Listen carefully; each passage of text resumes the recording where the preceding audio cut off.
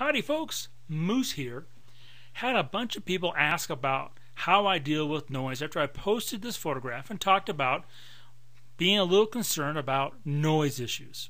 So let's understand that what I'm doing here is I'm in a plane photographing two other planes.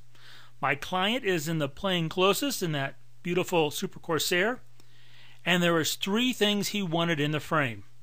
He wanted the Super Corsair, number 74.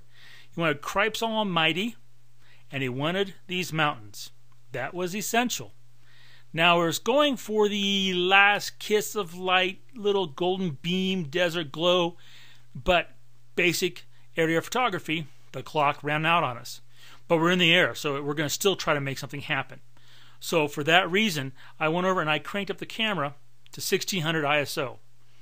I went up to 1600 ISO because I needed that 1/80th of a second, because I'm in shutter speed priority, to get the prop blur. Now, how dark was it? It was so dark. You look at this photograph here, you can see all the lights are coming on down here in Mesa, Arizona. There's actually no sunlight hitting these planes. Okay, this is just whatever glow there is out on the horizon. Now, how do I deal with noise? First of all, I'm shooting with a D3S, and at 1600, I've never really had to think about noise much. And first of all, keep in mind that I'm always shooting in the basement. So with the D3X, I'm shooting at 100. The D3S, I'm shooting at 200. I want the maximum quality. And always shooting in the basement, I just never have to worry about noise. Now, you've probably seen some other presentations when I've talked about converting to black and white, and I knew I might be making my own noise problems by the way I processed. That's not what I'm talking about here. I'm talking about noise inherent from the CCD. Now, how do I deal with noise? I'm using ACR, okay, 6 point whatever, 6.12345, whatever is the current one right now, I don't know. Sorry about that. And I'm running on my Dell, running 64-bit Windows 7 and 64-bit Photoshop. So technically I'm in Photoshop, and I just clicked on the NEF file to open it. Now, I'm going to do my basic kind of processing, and I'm going to go over it in case you aren't familiar with it, but most of the time I would just come over here and I click on my presets, and my presets would do everything for me. But in this case, just so you can see what I'm doing, first thing I'm going to do is I have to, because Adobe and Nikon don't want to talk about this and get it along, I have to sit there and select my own profile. So Vivid, that's just the one I like. Then I'm going to come over, I bring up the vibrance a tad, I bring the clarity up a tad, okay, basic settings. Next, I'm going to come over to my sharpening, and my own personal defaults are 65 and 5. That's just the numbers that I like. Now here's where I'm going to talk about the noise. And we could zoom in. I haven't actually looked at this. I'm not sure what kind of noise I've got here. I mean, to me, 1600 ISO, the noise is pretty darn clean. All right, just point blank. What if we zoom in some more? I bet we can, if we zoom in enough, we can find some. Well, you can see some in there, okay?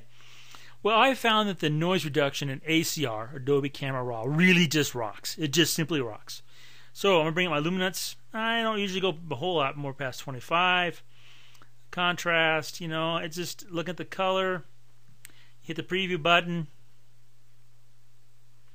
See, it's cleaning it up pretty darn nice. I mean, there's not a whole lot in there. You look in the canopy, a little bit in the sky, you can see a little bit. What little bit's there is gone. So it's pretty simplistic, and it's just that easy. Can you crank this up more? Oh yeah, you can crank this up more. Does it do a better job? You know, I'm not sure more is always better. I mean, I just cranked up a little bit there. Not seeing a radical change, okay? But it's done on, most important thing, a raw file. So I'm not doing this on a TIFF or PSD or JPEG. I'm doing it on a raw file. So the program has the greatest amount of information to start with, and then has the most to work with to give me the best possible results. Next, I'm going to come down to what I think is a really important tab. That's the HSL grayscale, the luminance tab. The default is hue. I like the luminance because what I can do with that sky, let's say that blue, okay? I'm going to bring out a little bit of that blue from the desert in there, and you can see that process there does start to bring out a little bit more noise. Take my little bit of glow there from the desert, bring it down, and I'm going to do the purples and magentas too. And then I'm always going to hit the preview, see the before and after. Just that quick and simple.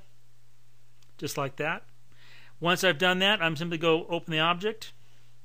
And it's going to be important that I do open it up as a smart object. I think that's important. It gives me the ability to do a number of things. And once I'm in here, okay, I can look at this. And, you know, yeah, there's a little bit of noise in there, but it's a big magnification here. You know, I'm at 310%. I can print that no problem. And that's basically how I deal with noise in this scenario. Hope that is helpful to you.